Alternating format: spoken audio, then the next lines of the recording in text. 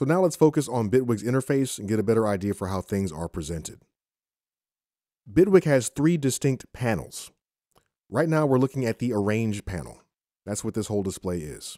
And in the Arrange panel, our tracks are over here, and they're laid out horizontally.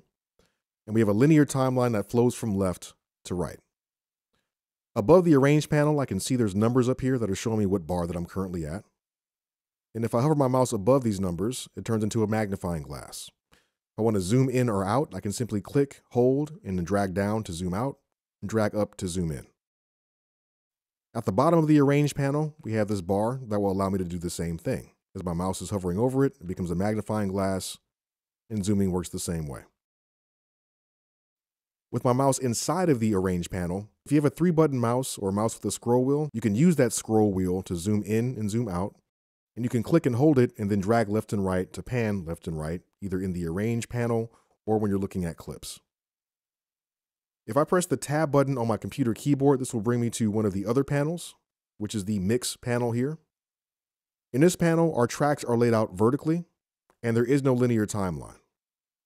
The Mix panel is highly customizable, and we'll see that a little bit later in the course, but for now, we're going to keep our focus on the Arrange panel.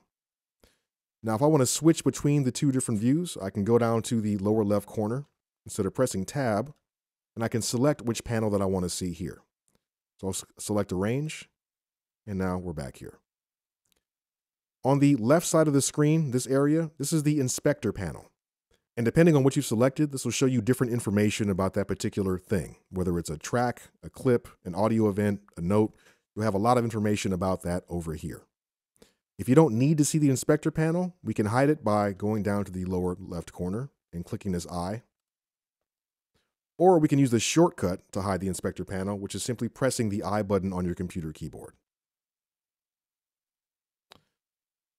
On the right side of the screen, we have our Browser panel over here. And in the Browser panel, we can find all of the Bitwig content, all of our effects and instruments. We can also locate all of the content from the packages that we installed from the previous video. These different icons will take us to different areas of the browser. And if we want to find the packages that we downloaded, we can click here. We see there's packages, and now we have a ton of content that we can use courtesy of Bitwig. Thank you guys. If we don't need to see the browser, we can go down here to the bottom and we can click on this folder to hide it, and we can click on it again to show it. We can also use the shortcut to hide the browser panel, which is Option B. If you're on a Windows computer, you'll use Alt B. On the bottom of the display here, we have a panel that can change based on what it is that we actually want to look at. We see that there's 4 icons here, and depending on which icon is selected, that will determine what's shown down here. This first icon will bring up the note editor panel, so we can see the contents of a clip and be able to edit the notes or see the waveform there if it's an audio clip. The icon next to this is going to show us the automation panel. So if we have some automation that's happening with a certain parameter, we can see that happening down here. This third icon is the device panel. All the instruments and effects in Bitwig are known as devices. So if we want to see those devices, we have to show the device panel. The last one is the mixer panel. This is nice because now we can see our tracks laid out here. We have our mute, solo, and track arm button and a track fader. Now, if we don't need to see anything down here, if we don't need any of these panels, we can either click on the button that's currently selected to hide that, or we can use the shortcut associated with it. For the note editor, to show and hide that, we simply press E for editor. For the automation panel, to show and hide that, we simply press A for automation. For the device panel, to show and hide that, we press D for device. You might be noticing a trend here. And for the mixer panel, all we have to do is press M to show and hide that. Having the device panel here will be very, very helpful for us later, so I'm going to just leave that there. Now at the top of the screen, up here, we have the toolbar. The toolbar is extremely useful because this can be customized so that you can see whatever options that you need to whenever they're relevant. Now, we have buttons here. Some of these buttons have a white triangle, and if we click on the buttons with the white triangle, this will show us a menu. Now, in this menu, we have various options, and to the right of all these different options, we have a pin. If there's a certain thing that we're going to end up using a lot and don't want to have to dive into a menu to find it, we can pin that thing to our toolbar. Now, as an example, if we look, this little button here with these lines, this will allow us to enable the groove on our various clips. I can find this option in my play menu here. So if I scroll down, groove, enable groove, and we can see this pin has been activated.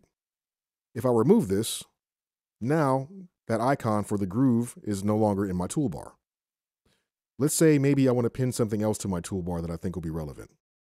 How about being able to overdub in my arranger? If I hit the pin here, now I see that overdub button shows up in my toolbar. This is a great way to customize this so you can quickly get to the things that you need the most. Let's get out of this menu here. So next to the play menu, we have our transport controls for play, stop, and record. This button right here will allow us to write automation in the arranger. We'll learn about that a little bit later. In this area, we have our tempo, our time signature. This is showing us where we currently are in the arrangement or in the transport. And down here, this shows us how much time has elapsed. This is a CPU meter, and we talked about buffer settings before. You want to keep your eye on this as you start adding more and more effects and more instruments. If your CPU load is getting kind of high, you might notice audio dropouts. If that's the case, you can either increase your buffer size or simply remove some of the content from your project. I've personally never had an issue with that in Bitwig, so hopefully you won't either. We have an icon for our metronome here, so when you're ready to start recording or playing, if you need to hear the tempo, just simply enable this. And on the right side over here, we're still looking at our toolbar, but the buttons over here are more context sensitive, meaning that depending on what area of Bitwig that you're looking in, some of these icons might change. For example, let's say I select a track. Now I suddenly have a button up here that says track, and if I click this, now I have options that are relevant to working with tracks. If I select a clip, I'll see a menu for the clip. If I select a note, I'll see a menu for the note.